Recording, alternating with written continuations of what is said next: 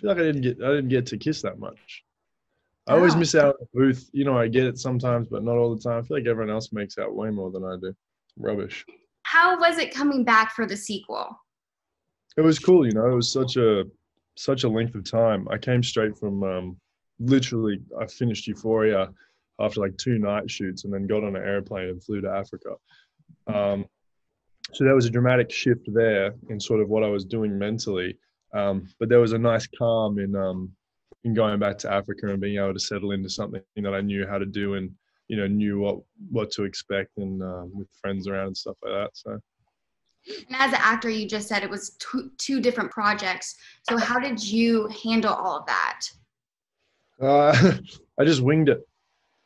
I just there wasn't much I could do about it. Hey, so I kind of just I feel like Africa was like I feel like a long sleep is going to be the wrong word, but I was so exhausted the entire shoot because I'd just come off essentially the 8 months of filming that I kind of just then flew however many hours to Africa. I kind of just never really woke up. I don't think I just kind of got through it.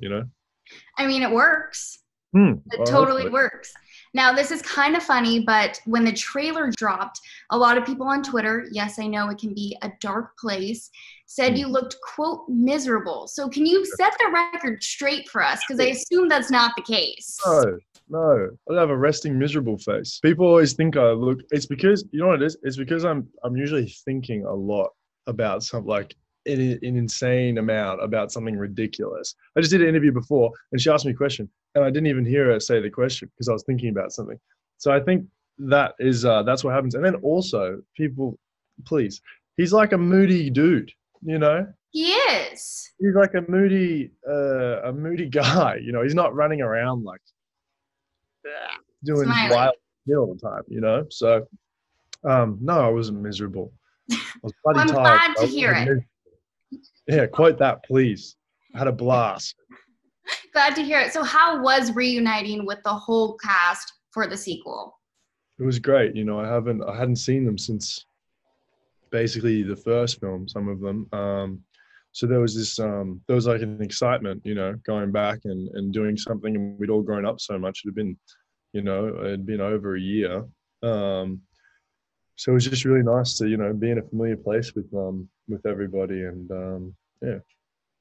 Now, we got to ask because we are equally obsessed with Euphoria. Can you Mhm. tell us anything about season 2? Anything? I genuinely can't, and not even in like a Hollywood restriction kind of way, because the scripts have changed so much, and because we were meant to start filming back at the start of the year, now that we haven't, they've all changed again, and none of us have read them. So I wish I had something to tell you. You know what I mean? And then even then, if we start filming, it'll probably change again by the time it ends. It's constantly evolving, that script.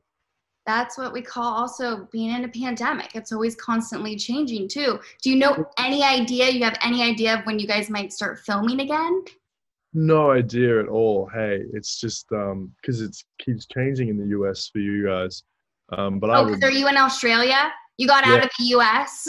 yeah, yeah. I got out of there quick, smart. But literally no idea. I could say next year, but then who knows what next year looks like? You know what I mean? Just no idea. Powers Where do that you be. want to see your character in season 2, though? I'm not too sure. We leave it at a pretty intense spot. There's so many ways that it could go. I just hope. I kind of hope that he doesn't grow. I hope that he kind of has to face himself a little bit more. You know what I mean? I don't want to just turn around and then that TV thing where he's suddenly a good guy. I would like for him, because I feel like he's been running from a lot of stuff, and it would be awesome to watch him just have to face himself one on one and his issues.